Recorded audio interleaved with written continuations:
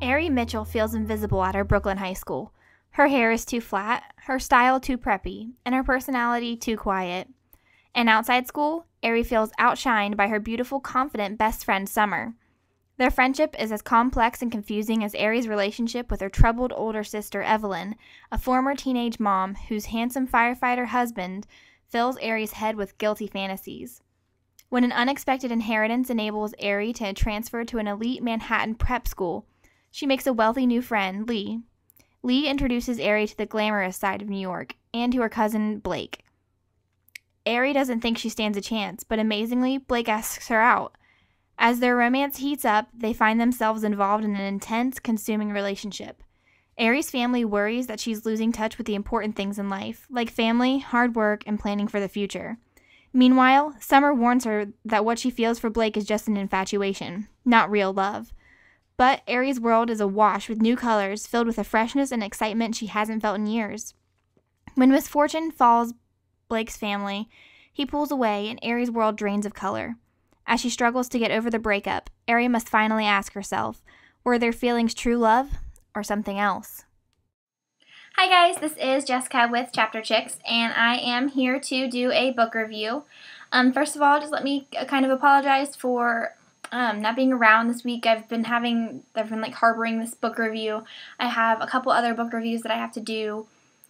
I just kind of took a break for a week, I've been reading a lot recently, doing a lot of stuff, so took a little break. Been working out a lot, going to my boyfriend's house a lot, so I haven't really been getting a lot done. But I am back to do more, and I only took a week this time. Normally when I take a break, it's a much longer break, so I'm pretty proud of myself.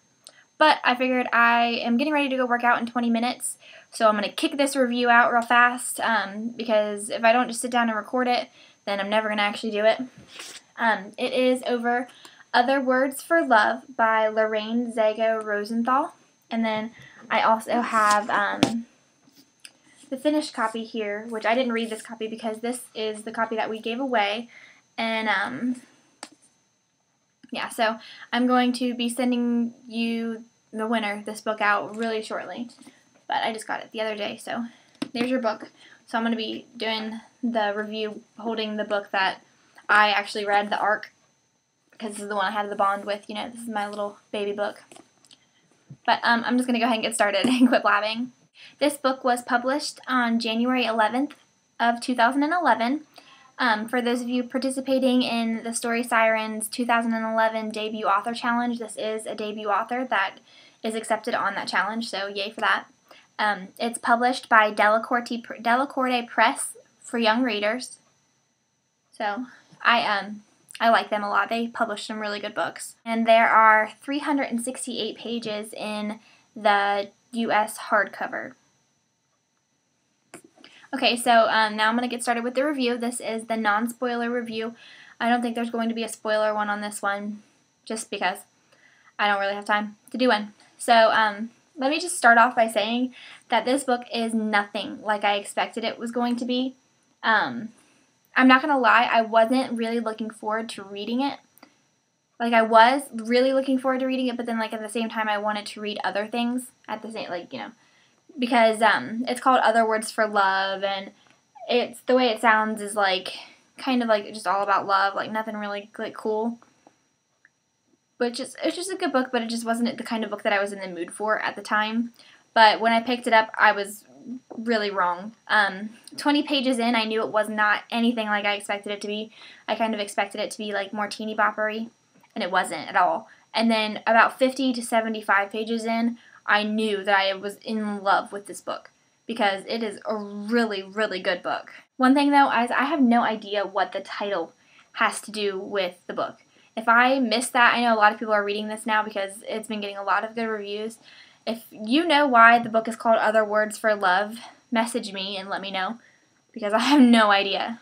I kind of thought that the beginning was a little slow in this book, just because the synopsis talks about a boy named Blake, and it kind of makes it seem like the whole book is about Blake. So I waited a really long time to find Blake, because Blake's not in it at first, and so I thought the book was really slow. But then after I finished it, I realized that if the book hadn't been that way, like if the beginning was not that way, this would not have been as good of a book. She sets up a great character, like a character that you really know and you really understand before she dives into the plot. And like it's still all plot, but before she dives into like the main climax and the main plot, she sets up great characters and characters that you really know and understand. In this book, I had so many Romeo and Juliet moments because if not like as bad, not like the star-crossed lovers or blah blah blah, but if you have ever read or watched any Romeo and Juliet movies, I personally read Romeo and Juliet, and my favorite one is the one with Leonardo DiCaprio, the movie. And you know what's gonna happen, but you still like just hope that something changes this time. Something this time around, the time you're reading it or watching it or whatever, that something is going to be different. And it says right on the back that Blake breaks up with Aerie. And you just like hope that it's not going to happen. As you're reading it, you just feel like everything is going to be so perfect. And like you just cannot see like it's going to be terrible. And you know you're going to be heartbroken just as much as Aerie is heartbroken.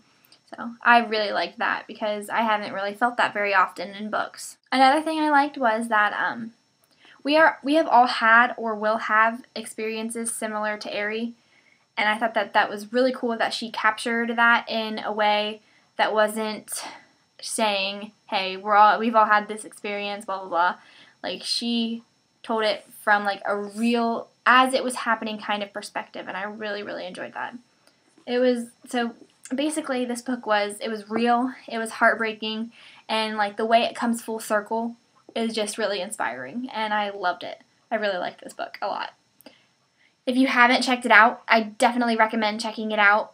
I don't know whether or not Borders has it for sale or Barnes & Noble, but I'm sure you can find it on Amazon and other things. But it is so good. And we actually did an interview with Lorraine Zago Rosenthal on our blog, so you should check that out too. Also, I wanted to say for parents, you should know that there is mild cursing and excessive sexual content in this, so watch out for that if you're trying to let your kids read it. I think on the blog I rated it 15 plus. So, but yeah, definitely go check this out. It's great. And that's really all I have to say. So, I'm Jessica with Chapter 6. This was my review over Other Words for Love by Lorraine Zago Rosenthal, and this chapter was for you. Thanks for watching, guys.